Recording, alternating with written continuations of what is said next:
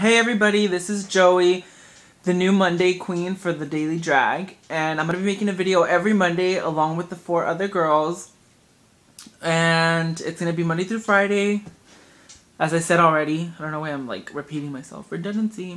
Anyways, so I was going to do this video in drag, and I actually did record it in drag, but I fucking lost the cable, and I don't know how the fuck to load it with the card, because my computer doesn't take it. I don't know. It doesn't take it.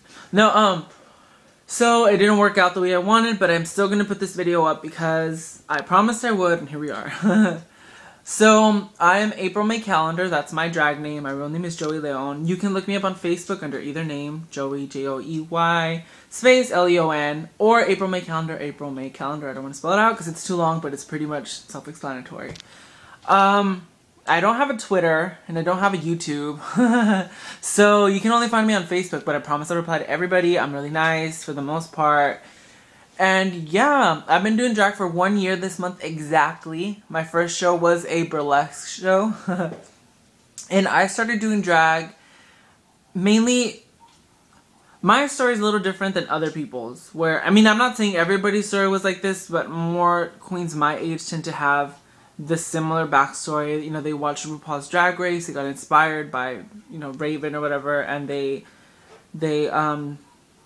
decided to do drag. I mean, no shade to anybody, I get it, you know what I mean? RuPaul's Drag Race did open the door for drag to become a lot more mainstream and accepted with the basic community, where before people tended to kind of shy away from drag queens, and it was kind of just like, kind of off-putting to people. But I, on the other hand, had never seen RuPaul's Drag Race. I had never seen an episode. I didn't know what the hell it was when I agreed to do drag.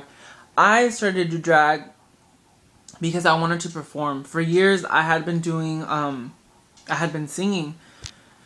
And I just wanted, like, a venue to perform. And knowing that I am, you know, I'm different, I'm special, God's gift to mankind, if you will.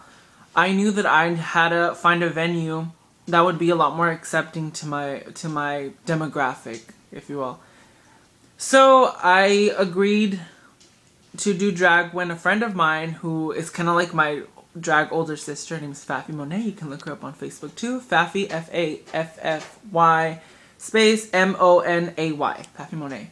So she invited me to be in a drag show, and I said, well, of course, duh, like, obviously. So yeah, I joined the show with her. And I originally, when I first did drag, I guess you could say, I just pretty much looked like a tranny. I didn't know about drag makeup because, again, I had nothing to go by. I had never really seen drag queens before. So I was very fishy. And at first I was kind of resistant to the whole thing. I was like, I'm not gonna be like those drag queens. Because the way I looked at it was, I didn't even want to be a drag queen. I just wanted an excuse to sing live and to perform and to kind of get my name out there. My original plan was just to kind of do drag and then eventually kind of drop from the radar in the drag world, I guess, and just start performing as myself.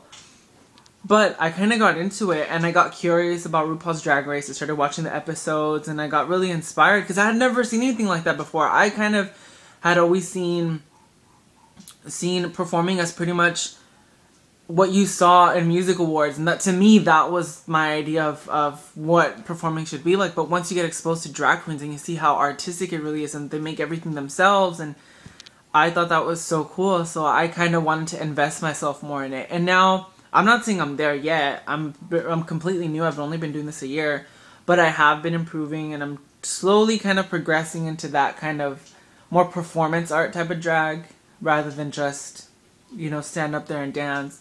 And I'm not a dancer, by the way, so to me, I do what I can. Most of the time it looks like I'm having a seizure, but, you know, God bless me and try. Anyways, and, yeah, like, that's pretty much why I've been doing drag. And, I know, I really just did want to sing. I still do. I still really sing live, and it is kind of slowly happening for me now in town. You know, I just got booked for my first show tonight for, as myself, as Joey, and that's cool, but I kind of like the duality of it. I get to do songs that I normally wouldn't do as myself, as April, so I'm very appreciative to Faffy for opening me to this world, or opening this world to me. You know, I do look up to her a lot, and she is, you know, she's the reason I'm doing what I'm doing right now. And yeah, I think that's what I was supposed to talk about. I don't know, I'm new to this, so yeah, if you like what I had to say, if you found me annoying, I promise to improve.